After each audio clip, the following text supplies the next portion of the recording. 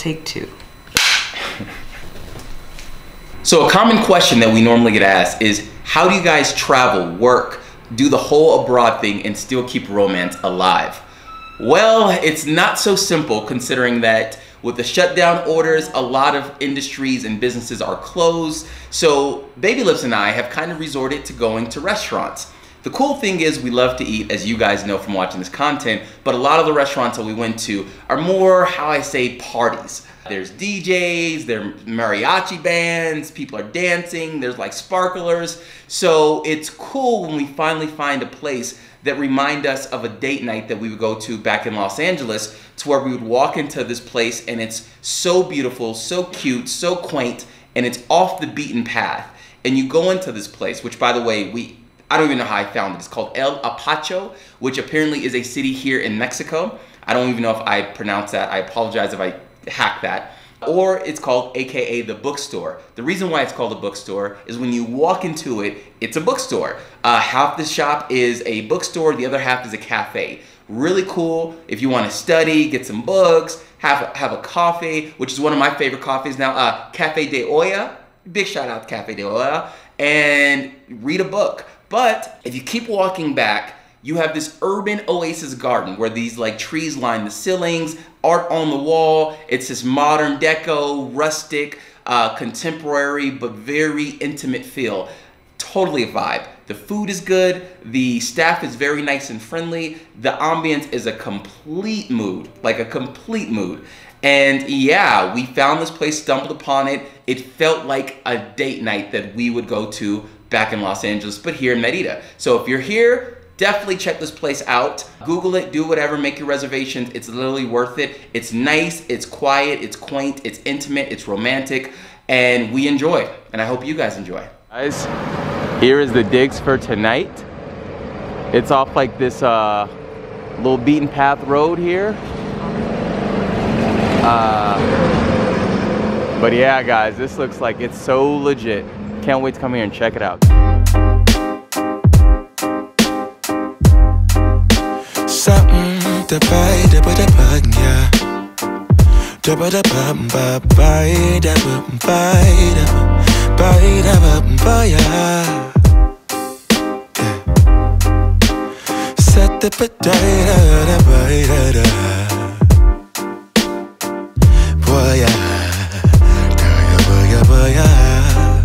Sunlight that always stays, dinner by the waterway.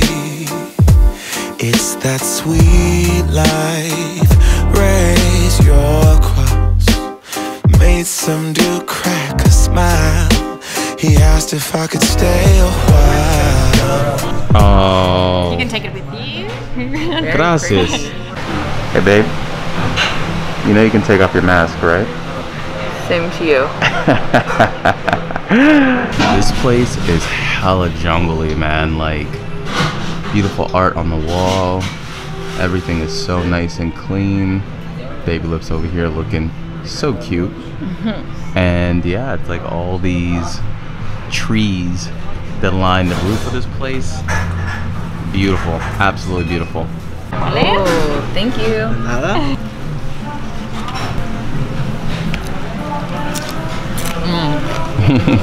So good, so fresh.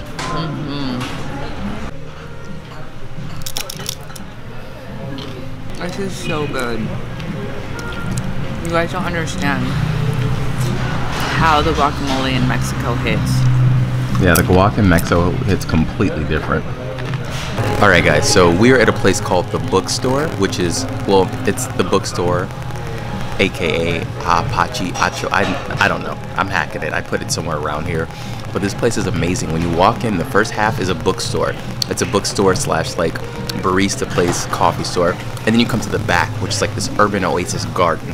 And there's like a small, maybe like 50 square foot kitchen. There's two guys in there whipping it up. And they're serving some banger food. When I tell you banger, I mean banger food. And your boy's about to grub because I'm hella hungry. But for those people that do not know, this place is kind of off the beaten path. And it's a kind of a local hangout type of a situation, but like good vibes, good times, good music, indoor, outdoor setup, great people, great service, And the quality of this food so far is slapping. So I ordered this mango, like aqua fresca, and it looks like it slaps, dude. Like, hold on. Ooh. So I asked the lady in the kitchen if they can put mango and put a little bit of ginger in here, and it tastes like one of those Jamaican drinks, like mango, ginger. Oh man, this is good.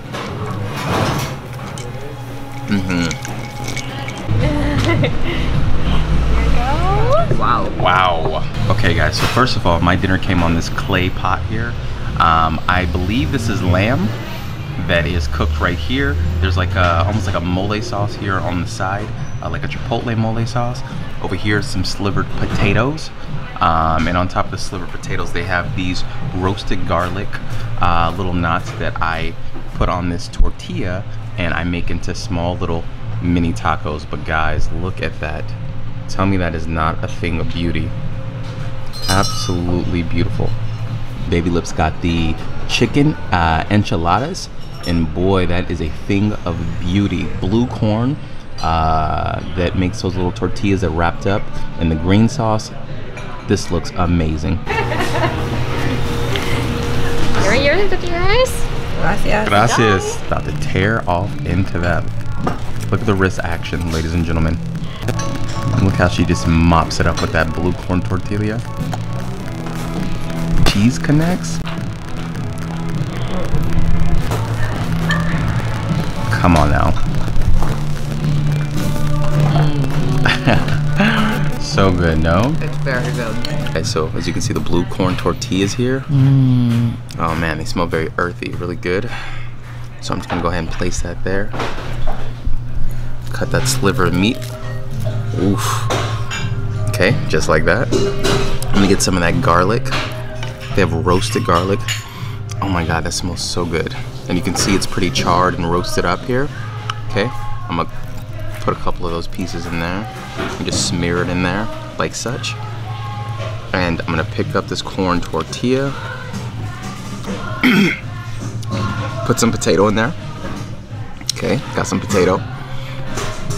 Fold it up like a little burrito situation, in case you can see off in there. Okay, burrito situation on full effect. All right, and then I'm gonna dip it in some of this red sauce.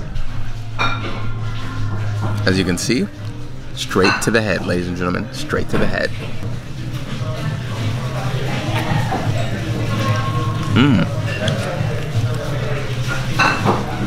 Oh man.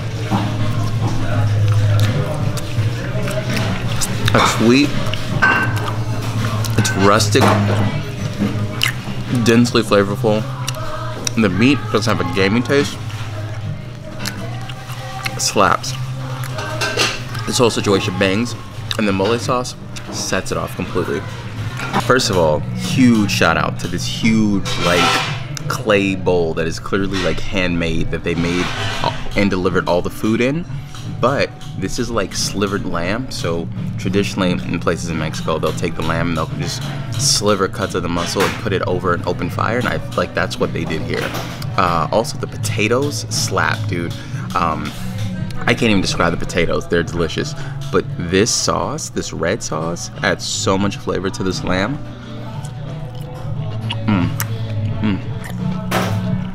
And the potatoes. Perfect slivers.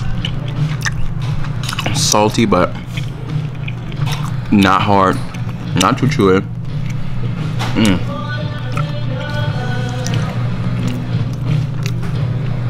Individually, these ingredients just knock. This place is a hit. Whenever you're here in Merida, check it out. Buy a book, get some coffee, but make your way to the back and feast, because that's what this place is all about.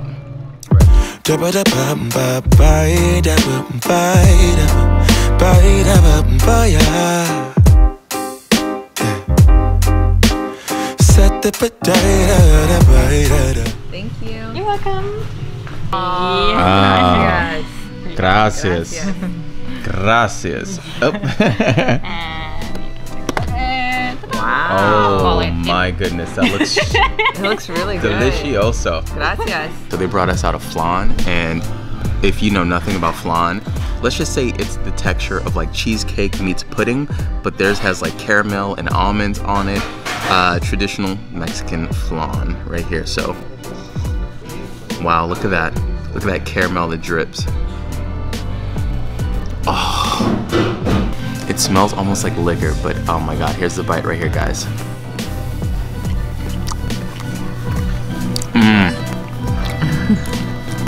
Oh my gosh. Rich, creamy, very decadent, dense in texture, savory but sweet. You get the nutty flavor from the almonds. It's not too like creamy. It's not too like stiff, but man, that is probably the best flan I've ever had in my entire life. Facts. The liquor's mezcal. She said they put mezcal on. Oh, they put mezcal in there. I didn't even know, but it smells like you know how tres leche has like that soaked in flavor? It smells like liquor. So baby, what did you order? This is hot chocolate, and it's from Oaxaca. It's Oaxacan hot chocolate. Oaxacan.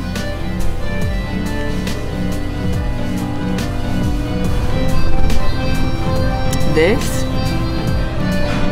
okay, this will make you wonder what you've been eating in the U.S.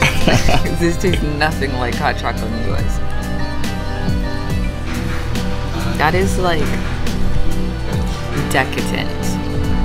It's so yum. It's so yummy. The only thing that would make this better is if they made it with oat milk. Because they made it with almond milk. Because you know I have tummy issues. I don't drink. Shout out to them tummy issues. Yeah. But that's the only like critique that I would have. The chocolate is stunning. Wow. That's divine. This is Baby Lips, guys, trying some of the flan. This is her first time ever eating flan.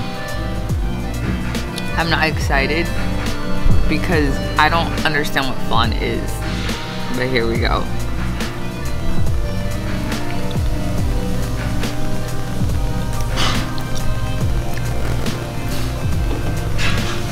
Okay, I should have been excited. You should have been excited. That's magical. It's delicious. It's the best flan I've ever had. What is it? Flan is like it's almost like the Mexican version of like cheesecake. Delicious, isn't it? We ordered that to go, as you can see, guys, because it's in a to-go container. But bruh, this is the win of the century right now, low key. That's delicious. Baby Liz is looking at the staff, telling them how good it is. What a great experience tonight, right? Veronica was talking about the difference between the hot chocolate and Mexico versus the hot chocolate in America. And it just grounds down to the fact that here it's real hot chocolate. Like So good. it's not artificial sugars, it's not high fructose corn syrup. This makes me want to go to Oaxaca. Yeah. Oaxaca. Yeah. Yeah. This, cause like, I can't even describe this. This is like tasting chocolate for the first time. Yeah. Well, you never know. DnV LaLaLand, we might go. But the crazy part is here in Mexico, they get the milk, they put it in a pan, and they get chocolate and they shave it, and they turn that milk to warm, and they just stir it and stir it and stir it. They don't add extra sweeteners, like it is just pure ingredients. Delicious. Delicioso. Guys, look how they brought out the check. That is so awesome. Like, they brought the check out in that seashell, and oh, it's like a little note inside that shell. How awesome is that? Okay, how much? How much do you think? Yeah. We don't know. Show your boy those numbers. Oh, muchas gracias. Oh, muchas gracias. This beautiful rose that I picked out the urban garden for my girl. Aww. Look at that, guys. Look at that. She loves roses. Alrighty, guys. Damage is done. About to pay and head into the cribbo.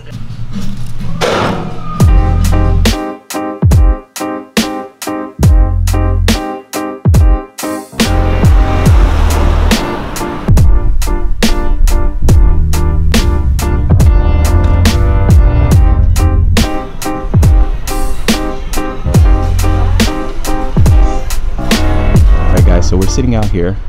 Here's the restaurant. We finally finished eating like 1,000 years later, and we're waiting for our car, but Merida's on a curfew. And I don't know if you can see all the way down there, there's some cops. Race of who's gonna get here first, the cops or our Uber driver. Guys, don't play these games when you travel out of the country. Baby lips are just hungry. We worked hard today and we left late, right? Okay, don't put that on me. I'm putting it on you.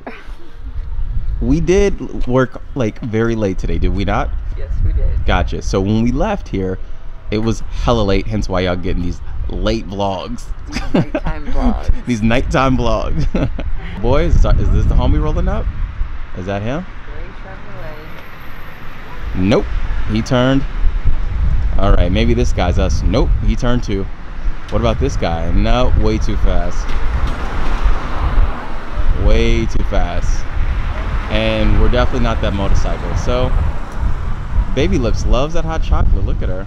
I think this is our Uber driver, guys, but I'm not sure. Oh, yeah. See. Hola. Look at the loose cats everywhere, bro. Everywhere. For some weird reason, our Uber takes us down the damn street. So yeah, we're walking back to our place. Look at Baby Lips, so cute out here in these Mexican streets. Here's the trash system in case you guys are wondering. But yeah, it's kind of like New York where they put the trash on the ground and the trash company just picks it up. And as you can see, it's pretty much everywhere. Like, guys, we're back home. I don't know if you can see, your boy got his studio board for the podcast. Big shout out to the podcast. It's doing very well. Check us out. We're now on iTunes, Apple iTunes, right? Yes. Yeah, we're now on Apple iTunes. Go and search DnV LaLaLand. Make sure to subscribe to us there as well, because we're going to be posting content there that we do not have here. So there's going to be a lot of podcasts that you guys don't see that we post, but we're hella excited about it. But guys, as you can see, man, you know, the microphones, the studio setup, bruh, podcast going up. All right, guys, and that will do it for today. Thank you so much for tuning in. Go ahead and hit that link below. Sign up to support us, to join our journey here on Patreon. I appreciate you guys so much. For the Patreons that have been signing up and joining the platinum, silver, all those tiers, much love for you guys, man. Really do appreciate you guys. Anyways, hit those notifications, hit that subscribe button, share this video with like literally everybody you know. And guys, you know the motto, live life beautifully without any regrets. And until tomorrow, citizens, peace.